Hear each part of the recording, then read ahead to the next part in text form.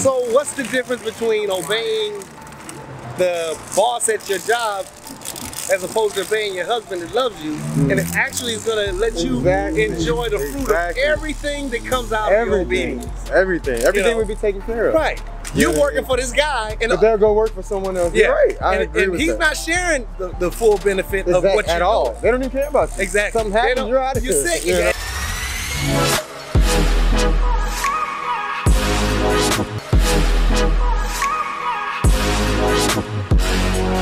What up though, YouTube? It's your boy Kelvin J, and I'm back. Today is Sunday and I'm out here in California still.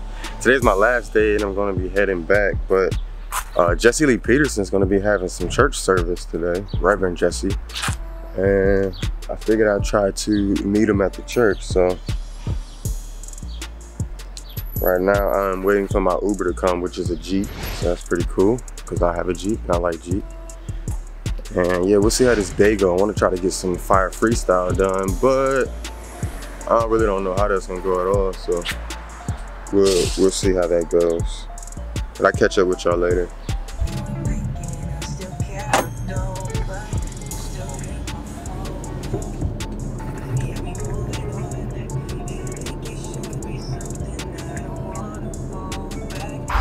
So I just got here at the church. We're at the barn in front. See, rebuilding the land. So I'm going here and see what's going on in church. You have like a YouTube channel? Yeah, Kelvin J. What is it called? Kelvin J, K-E-L-V-I-N, letter J. One of the most interesting things about the Bible in terms of this, sexual, war where men and women are kind of being, pitted against each other. I've always had this attitude, or I've come to the understanding that men are better than women, truly better than women, but women are superior to men. Women are superior to men, how so? Superior in that, here it is, and this is the one thing that God illustrates to all men, and he does it in such a perfect way that there's no way you can even argue the point.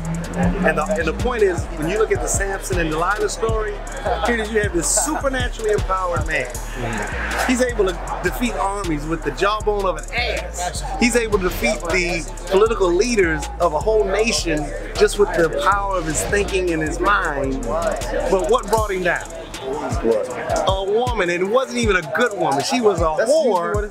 She was a whore of a woman. But wait, same for me. I know, but think about it like this though. Yeah. He was like Superman. Yeah. He had the strength of 100 men. Yeah. He could defeat armies, but a raggedy whore of a woman brought him down to nothing.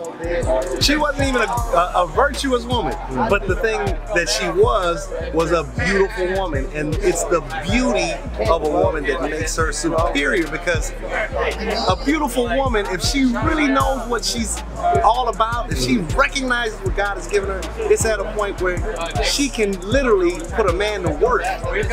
She can literally enslave a man to take care of her and provide for her. And this is what we see a lot now. Well, the thing is, this is what patriarchy has been not accused of. We've been accused that men have been oppressing women, but no, women have literally placed men. Are you going to? Yeah, sure. Oh, okay. Men have placed women in a position where literally, like, somebody on YouTube recently stated that most men can literally live on about 10% of what they earn. But the only reason why they don't is because of women. Because of women and children. So who's really being enslaved? In patriarchy, the man is the slave and the women and the children are the slave masters, because literally all of what he earns and works for goes to them. I mean, that's what I suffered with. I joined the military at 18. Yeah. So, and I grew up in regular black communities, not much money and all that. And from 18 and up, with a lot of my exes, I had money. I was young, had money, I was able to buy what I want, credit was great, you know what I mean? And looking back on those relationships, I've spent a lot of money, And I wouldn't say it like in a being used type of format or anything like that, but just the nature of it. Like, I have money. That's the nature of it. But even though you have it to do it, you still it's not something good to do. No, it is, because that's the nature of men. That's what we do. Do you think it is good to do it? It's good.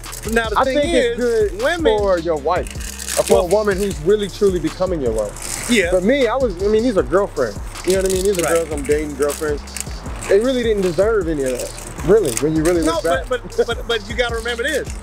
Adam didn't deserve anything that God gave him, but God gave him the world, gave him dominion, gave him power, gave him a woman. Everything that he got, he didn't deserve none of it. But God, even he placed him just underneath the angels, but the angels had to worship Adam. Yeah.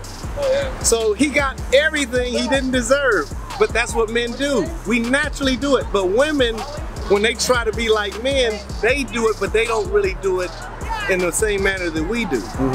And that's when they get sick, that's when they get attitudes, and that's when they start living with regret to say, the emotion takes over. And that's when they get cats and stuff, and when they start hating men. Cats. You know, because they actually realize the mistake they made, but they're too proud to basically admit they're wrong and make the recovery. Like my ex-wife, she's stuck. I told her like a couple of days ago, you're stuck in that your pride is gonna force you to continue to work as a nurse, even though I make double your money. There's no reason for you to have to work. And if you actually came and helped me with my business, I could probably make 3 to 4 times what I'm making now. But you're so stubborn that you would rather make half of what I earn instead of to have this deceptive idea of being safe from me oppressing you and enslaving you. Because that's what women say. You know, I can't trust a man. That's the reason, like black women, I can't trust a man to take care of me. And I'm saying, yes, you can.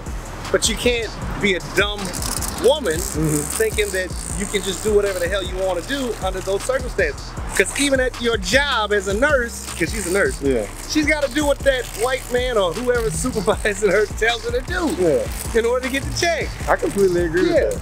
So what's the difference between obeying the boss at your job as opposed to obeying your husband that loves you and it actually is going to let you enjoy the fruit of everything that comes out of your obedience? Everything will be taken care of. Right. You're working for this guy, and but they'll go work for someone else. Right. And he's not sharing the full benefit of what you're doing. They don't even care about you. Exactly. Something happens, you're out of here. You're sick. Hey, give me a new one. I need a new body. With your husband, you guys can go to the poorest of the poor and still be together and come back up. You know what I mean? It's not gonna happen with your boss. Exactly. Well, unless you're sleeping with him. That's the whole. Right. And so those are the things that most women today are not paying a lot of attention to, and they're listening to these oddball messages from feminists. That to me, they're doing their job. They're making sure that women grow up hating men and ultimately hating themselves and hating the fact that God made them beautiful. Because most of these women that really hate men, they're too manly, you know, and they don't want to do what it takes to be beautiful. You know, overweight, you know, and they feel like, well, men should love me for more than just my beauty. And I'm saying, well, you know what, the moon is light. It gives off a different light than the sun. It's not that I'm like, I was talking to him about this the other time.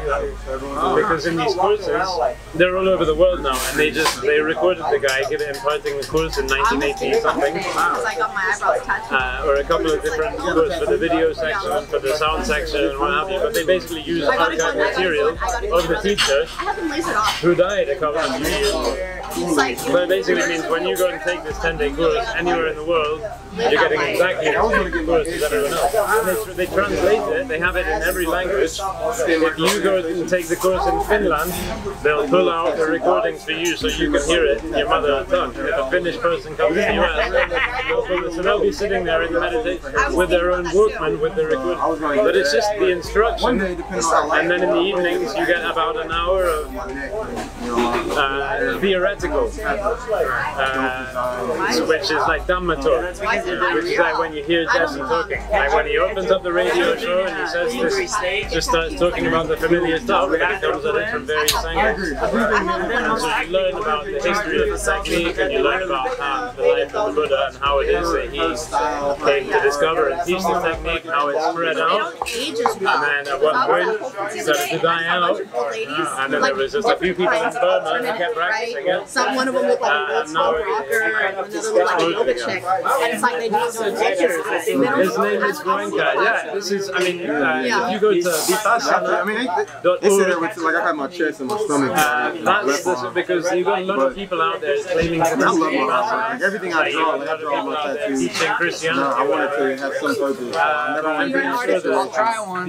yeah, like, I just like anything in the This school is art, not the school, then one I of just the like playing schools. with it, you know? That Creative, teaches it. because you never know what might come out of it. And it's so simple. All you're doing is observing yourself I like piercing. from moment to moment. That's my thing. When I was younger, I wanted to have like pages and all Primarily kinds of sensation in the body. I ended up just getting So too you basically start with breathing. Now that I'm older, 3 days. I don't see myself doing Focus your attention on this area. Feel Feel the sensation in this area. You feel stuff. You're breathing. You feel it in the head. After 3 days, you just hear it. For 10 hours a day. All of your attention here. And of course, you can't do that for 5 seconds. I love that beard that's studies You running do in. that for 2 seconds and your mind starts wandering. But then, I can't grow 5 minutes later, like, mine's 10 still a minutes, little half an hour patchy around later, here. or an hour later, the bell rings, and you're like, oh yeah, what am I doing here? I was supposed to be. Castor oil, black seed oil. Like I said, I laser off my eyebrows. I started using black seed oil and castor oil to like moisturize my face. So you know, I'm observing my thoughts. It's like if it's working for me, it could be a game changer. And I realize that Let's see what Amazon get. I'm not in the moment. I'm watching. Amazon is like. Yeah, he thinks he's outside of the box. He doesn't see that he's still in the box. He's saying like, I'm observing my thoughts, and what I'm observing is that I'm still observing my thoughts. Yeah, I think my mom was that's the telling me box about that you're this in. stuff. But when you do that for hours and hours and hours, there comes a point where you're like, I would maybe like an organic one just to make sure they're not this is using how I like work. solvents. And then you realize, it's not me. I'm not. In fact, you realize, try like selenium. Can I get some water? Thank you. Biotin. Not being. There's no such thing really as me. It's just a whole bunch of products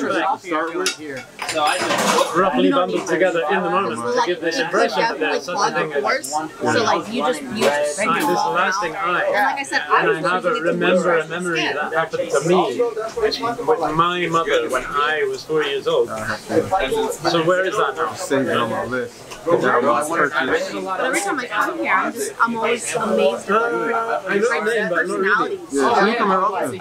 Yeah, ever since I used to intern for Jesse, but I wish, like, I mean, there's no risk, but had I been interning and coming on Sundays, I would do anything I could to like make sure that I was still involved, because I was editing and finding guests for the fall and season. That kind of stuff, but yeah, that's what I mean. I was talking about Hermes. Is it Hermes or Hermes? I was talking to him about, you know, just getting some work. You know, I would definitely love the whole party team. He was saying, yeah, you said that you were doing silent prayer every day, right? yeah, everyone and their mama wants You said something about meditation as well. and that's why who wouldn't want to work with.